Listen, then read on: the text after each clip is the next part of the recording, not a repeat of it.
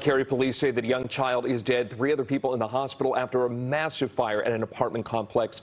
It's off Buck Jones Road. CBS 17's Joseph Holloway live from Cary this morning, working to get answers about that fire. Joseph?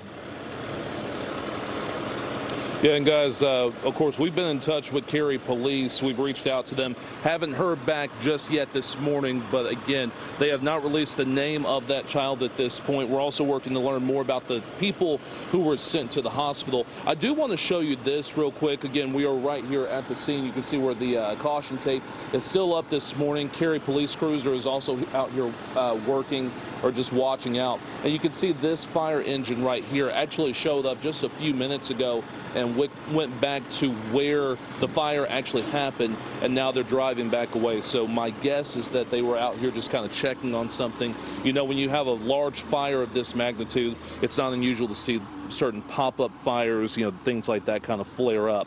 But I do want to show you a video from the scene here yesterday where the flames broke out just around 2:30 Monday afternoon in this 3-story building here at the Orella Apartments.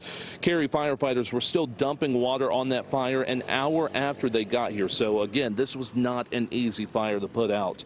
And we heard from neighbors who saw the flames as they were shooting through the roof at one point. Wild to see how big the flames were and how much smoke was coming through, and then just seeing the grass burning in between with the wind blowing looked like it was about to head towards my building. And Cary investigators have not released any details about what could have caused this fire. So again, a lot of questions that we are still working to answer. We'll let you know as soon as we get those answers.